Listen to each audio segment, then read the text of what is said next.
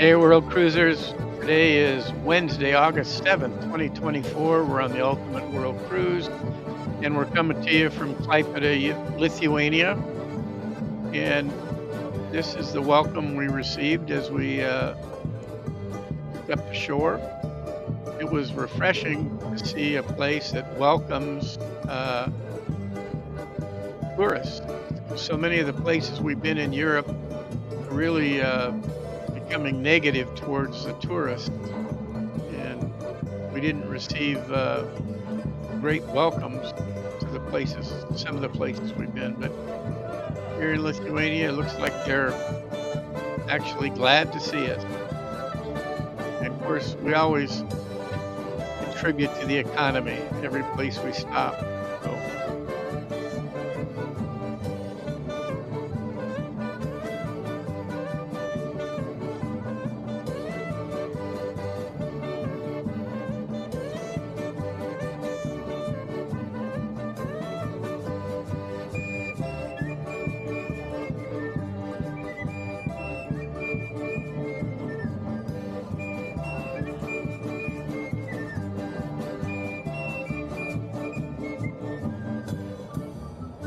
so there's some genuine Lithuanian music for you, one of the Baltic states. So as I was waiting for the bus to show up for our tour, there was this abandoned shipyard that was right next to the ship, and there's this old ship sitting there up on blocks, and I kind of wondered what the history was. And then as it turned out, as we came back into port, our tour guide said that that shipyard was abandoned at the beginning of World War II when the Germans invaded, and it's been sitting there like that ever since, so 80 plus years. So this is the central square of Klaipeda, and from that balcony right there, Adolf Hitler welcomed Lithuania to Germany when they invaded. And this is the only part of Old Town Klaipeda that's still intact after there was a great fire in 1854 that destroyed most of the wooden structures in the city. So these old warehouses were saved because the wind apparently changed direction, and it's the only surviving part of the wooden structures that remained after the fire of 1854. And the old fort that's been around since the 1200s to protect the harbor was dismantled by citizens using the building materials for other houses. So as the tour went on, I was getting kind of nervous about the quality of what we're going to see when the lady took us to see this downspout off of a building. It's nothing but a rain downspout that looks like a dragon. And I'm thinking to myself, boy, what have we gotten ourselves into here? Not every tour is a home run or a grand slam. So the next thing she showed us was this lucky mouse, and so by now I'm thinking, uh-oh, this isn't going to be very good. And then there was a community chessboard right next to the mouse, and I went over to check out what the pieces were made of. They're just like injection molded hollow plastic pieces. But there was actually another place in town that had a similar chessboard, so a good place for community people to get together. So every European city worth its salt has a river running through it for transportation purposes, and this one is no exception. This is the Danube River that cuts right through the middle of town.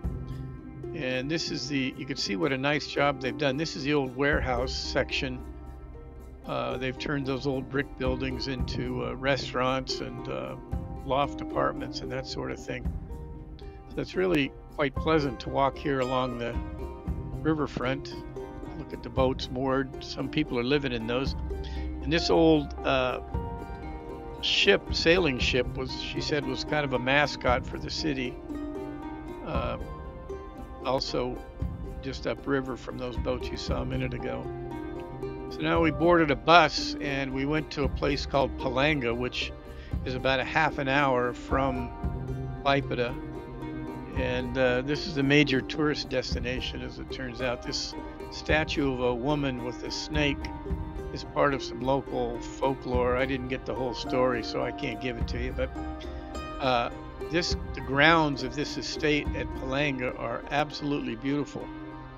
It's like walking through a huge botanical garden, and I don't know the whole backstory on the people that own this place. I did hear the lady say that they hired a French architect to come and do the design work for it.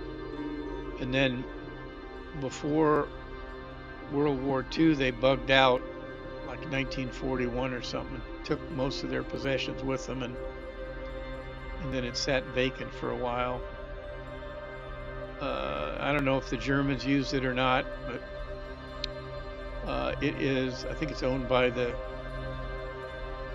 country now, and it's an amber museum up in the top floor of that, and the bottom floor is just an example of how people lived in the late 1800s, early 1900s, prior to 1941.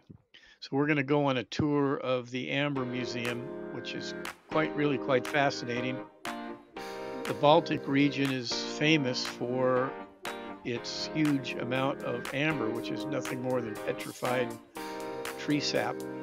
They claim it to be 50 million years old. I don't know how accurate that is, but some of it as old as 50 million years, they claim, and we'll see some of that in a minute.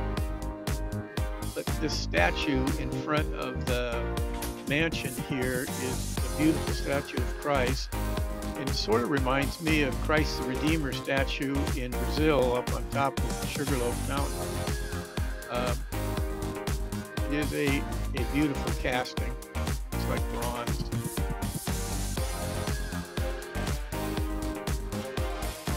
So the gardens here are immaculately kept, lots of flowers. Not quite as nice as Monet's garden in France, but beautiful nonetheless. The thing that intrigued me is that Husqvarna automatic mower that you can see there, doing an immaculate job of keeping that grass trimmed perfectly. I'm gonna have to get one of those. Anyway, so upstairs in the mansion, this is the Amber Museum, and I do my best to show you some of the highlights of it. Short time that we have. That necklace was made of amber. I don't know how much it's worth, but this huge piece of amber here, they claim is 50 million years old. So I don't know if that dating methodology is correct, but plenty old. And the interesting thing about amber is that it gets stuff inside of it, inside the sap, before it gets petrified. And so they call them inclusions. And this first part of the museum here just shows beautiful pieces of amber that have been found in the Baltic region. And it's, I think, actually big business. They sell a lot of amber to tourists to come. But you can see beautiful, it's petrified sap, basically, tree sap. But the interesting part are the inclusions, things that get stuck inside the amber that are just as old as however old the amber is. So they could get actual DNA samples out of these bugs, you can see. So they're showing what is in the amber, and then that little magnifying glass, you can actually see the little bugs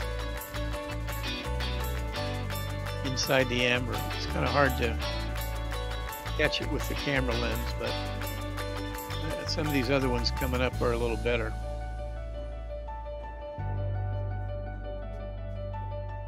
There's the bristletails moth, I guess, or something.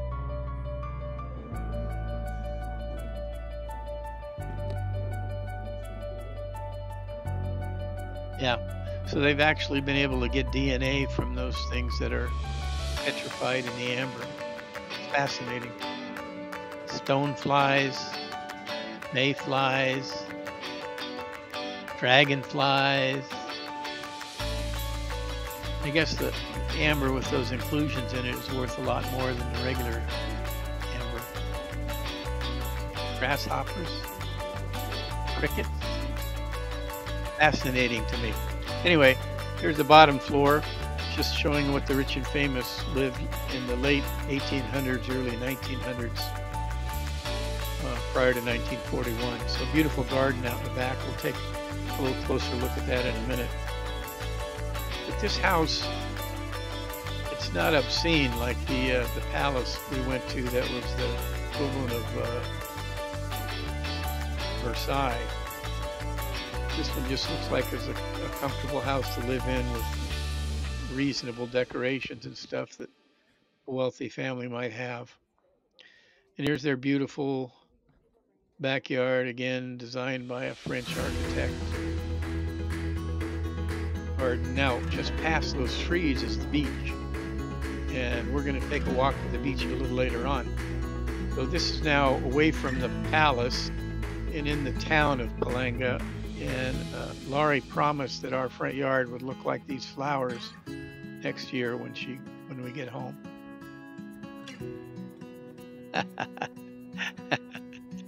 She's not laughing. Anyway, beautiful flowers.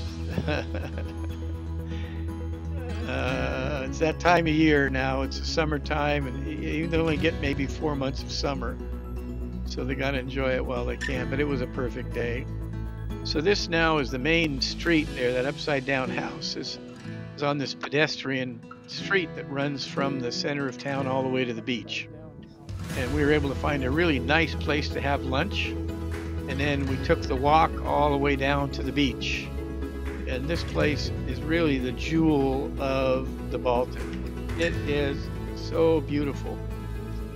Nice white sandy beaches, and actually this is something I didn't understand before, but the Baltic is not that deep, and so it's not that cold in the summertime. Apparently it gets enough heat from the sun, but there were a lot of people out on the other side of the pier here bathing. We didn't have enough time to go in the water, or I would have. We had to get back to the ship because we had a 4:30 all aboard time today. But just look at this pier for fishing out there, and the beach was crowded with locals that come to this as a vacation spot. So if you come back to Lithuania, you plan on spending some time in Palanga, a few days would be wonderful here. Lots of hotels and places to stay. Anyway, that's Klaipeda and Palanga, Lithuania, and look at that beautiful beach. So stay tuned for tomorrow, because we're going to overnight sail to Rhone, Denmark. So we'll be producing another video tomorrow from Rhone on our adventures there. But we had a stellar day here. It really couldn't have been any better. The temperature was perfect, and there was a slight breeze, and it was just a wonderful day. But looked to be not a very good tour in the morning, turned out to be a fantastic one by the time the day was over. So I guess they saved the best for last. Anyway, we'll see you tomorrow.